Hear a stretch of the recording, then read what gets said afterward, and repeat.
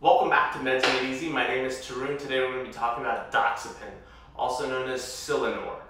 It is used for anxiety, depression, insomnia, and then off-label like chronic urticaria as well. And so kind of a common medication. We see it all the time. It's a generic, pretty cheap. The Silenor, the actual brand, is expensive, so you got to watch out for that one. Let's go through all the pertinence. It has a black box warning for suicidality, so it can increase suicidal thoughts, so you need to be aware of that whenever you're on this medication. If you feel like that's what's going on, you need to let your doctor know. And if you're wondering why, it's just something that we see in all antidepressants. All antidepressants have this black box warning for increased suicidal thoughts. And I know what you're thinking, it's supposed to decrease that, but it's just a side effect we see, and it's a very severe side effect, meaning you need to get switched off of this if that's what's going on. Beyond that, you don't use this in pediatrics, so in children. It's a pregnancy class C, so you have to weigh the benefits and risks with your OBGYN as to whether you can take this while you're pregnant. You do not generally take this when you're lactating, breastfeeding. Let's see here.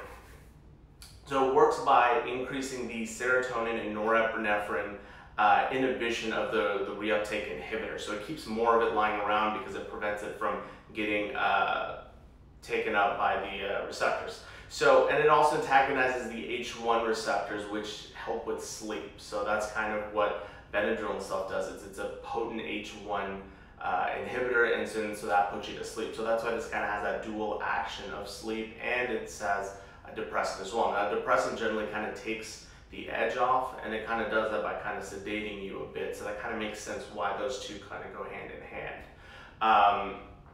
Let's see, if you're using Doxepin for the use of like depression and anxiety, you generally need to give it 4 to 8 weeks. You need to really let this medication saturate into your body, and then that's when you'll start to see the effects. If you take it for 2 weeks and go, I don't feel anything, and you stop taking it, you never even gave the medication a chance. So 4 to 8 weeks, unfortunately. It is an older medication, so that's why it's not as quicker acting in that respect. Now, for those people that take it for sleep, 3.5 hours is sort of like the peak of action of this medication. Again, you're taking it for sleep to kind of keep you asleep, so it prevents you from getting up in the middle of the night. Some people can fall asleep, but then they can't stay asleep.